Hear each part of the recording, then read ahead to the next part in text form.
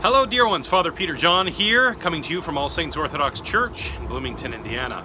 Christ is in our midst, and a blessed feast day of Saints Peter and Paul to all of you. We just finished the Divine Liturgy for Saints Peter and Paul, and I wanted to just say one thing, about Saint Peter's wife. Saint Peter was married. We remember Jesus healed his mother-in-law in the Gospel. But we don't hear anything else about St. Peter's wife or his children at all in the Gospels.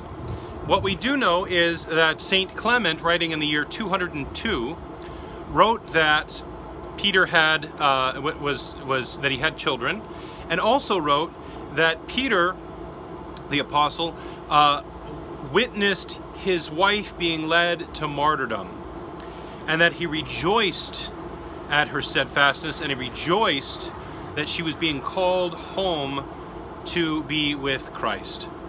And he gave her these words of encouragement. We hear this, it's very brief, but we think of St. Peter the Apostle, who had lived his life with his wife. We think of him and his service to Christ and the church. And then we hear these words that he says to her as he sees her being led to martyrdom. It says he calls her by name, and of course it doesn't tell us what her name is, unfortunately, but it says he calls her by name and says, "Remember the Lord, remember the Lord."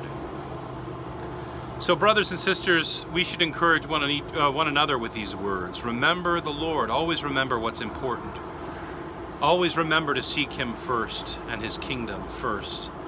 We should encourage our spouses. We should encourage our families, our children. We should encourage our brothers and sisters in the church with these words. Remember the Lord. Remember what he's done for us. And remember that we are all called to be saints, to live our lives in him and for him, and to bear witness to his truth, to the truth. Jesus said, "I am the way, the truth, and the life." So, brothers and sisters, again, a blessed feast, and let us remember on this day not only Saints Peter and Paul, but also Peter's wife, who paid the ultimate sacrifice for the sake of the Lord. Amen. Christ is in our midst. He is and ever shall be.